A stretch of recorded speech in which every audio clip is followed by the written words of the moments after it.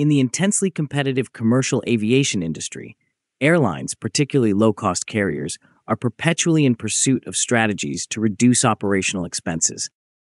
These carriers' business model is based on the reduction of both direct expenditures, such as fuel and maintenance, and indirect costs, such as aircraft downtime.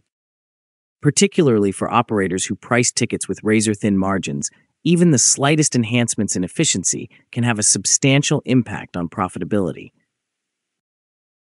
The adoption of new, more efficient aircraft engines is one of the most effective strategies for attaining these savings. In addition to reducing operating expenses, improved fuel efficiency and reduced maintenance requirements enable airlines to offer more competitive fares and increase aircraft utilization, which is essential in the low-cost segment. The official presentation of the PD-8 aircraft engine by the state corporation Rostec and the United Engine Corporation (UEC) was a significant event at the Innoprom 2025 International Industrial Exhibition in Yekaterinburg. The PD-8 aircraft engine's exclusive footage, albeit without its nacelle, was also released. Construction Information Move City's 8 motor developed a short time of 5 years, 2 times practically faster than our most global competitors to date. This year we have already 3.5 1,000 hours, probably the engine. This is the plane we need 4, which we will arrive here right by the way, that is between tests. So we will then send it to Komsomolsk for today, exactly. We confirmed this year the receipt of the type certificate, but also the first 4 engines. This year we have prepared the first 2 Grozin for a production aircraft under the Superjet and 2 engines.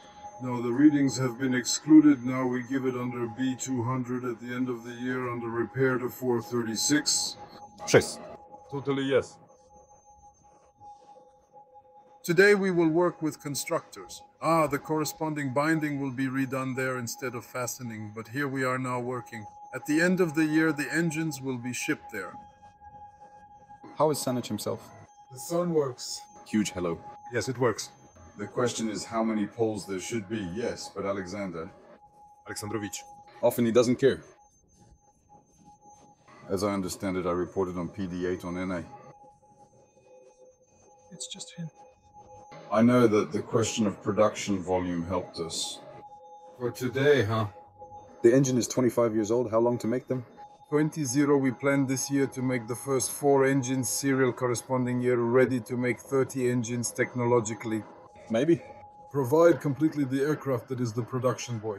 We make this engine completely the cooperation of DKUS. This matter was distributed to factories today, including the first. Well, of course, there is no longer a basic market for the main subsistence economy, that is. All this is very important, and of course we must understand that it is such a huge work of our engineers and designers that in such a short time to make such a level of solution in the field of engine construction. But the most important thing, of course, is safety, so we are here in that sense. I know she's a witness.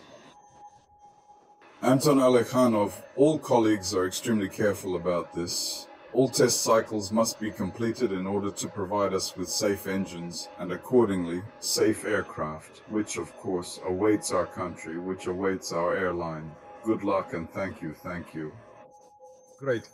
The PD-8 project's technological advancements were underscored by this uncommon behind-the-scenes glimpse, which enabled industry professionals and the public to closely examine the engine's design and engineering details.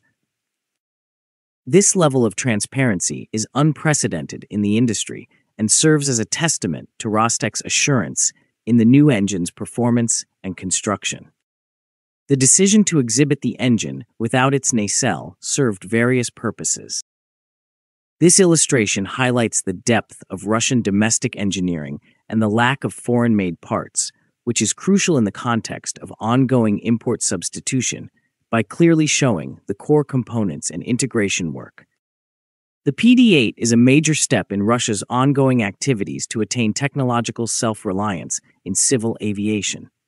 The PD-8 is a significant departure from Western engine technology, as it is specifically engineered for the import-substituted SJ-100 Superjet and the upgraded B-200 amphibious aircraft, The localization of critical aviation components has become a strategic necessity for Russia as a result of the recent geopolitical climate and the imposition of unilateral Western sanctions.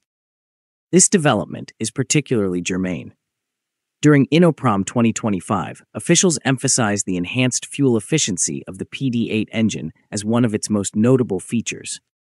The engine shows a fuel consumption reduction of approximately 2 to 5% during cruise, compared to comparable models. However, the officials did not mention which engines the PD-8 engine was being compared to. This increase directly translates into substantial cost savings over the lifespan of an aircraft for airlines, particularly those that operate on thin margins. In addition to reducing direct operational expenses, reduced fuel consumption also contributes to a smaller environmental footprint, a growing concern in the global aviation industry. Another remarkable feature of the PD-8 is its rapid development. Rostec emphasized that the engine was developed from concept to production readiness in just over 5 years, which is approximately half the global average for similar initiatives. This rapid development cycle emphasizes Russia's pressing need to supplant foreign-made engines and illustrates the country's expanding engineering capabilities in response to external pressures. The PD-8 is also equipped with advanced thermoplastic composite materials, which were demonstrated by UEC at the exhibition. These materials contribute to a lighter engine, which in turn enhances fuel efficiency and reduces overall operating expenses. Furthermore, thermoplastics facilitate speedier manufacturing cycles and provide benefits in terms of recyclability and maintenance, thereby promoting economic and environmental sustainability. The PD-8 has already accumulated over 3,500 flight hours during certification tests in 2025, which is indicative of its reliability and readiness. This rigorous testing regimen assures the engine's efficacy and facilitates its introduction into commercial service. In the future, the PD-8 is expected to be mass-produced in 2025. UEC has declared its intention to manufacture 30 engines in the initial year, which will adequately equip 17 aircraft.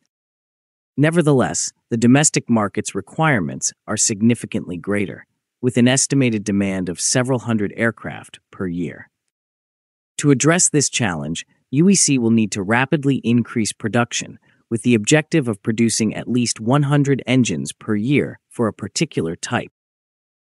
The deployment of the PD-8 has a strategic impact on the Russian aviation industry. The primary impediment to the expansion of the proportion of domestically manufactured airliners has been the production of engines. Russia not only fortifies its position in the global aviation market, but also enhances its technological independence by surmounting this obstacle. The PD-8's development and production are therefore regarded as critical accomplishments, as they contribute to the long-term sustainability and economic competitiveness of the civil aviation sector of the nation. Now, do you think PD-8 engine is being compared to the Russian-French SAM-146 engine? Let us know in the comments. Please feel free to like, share, and subscribe to our channel.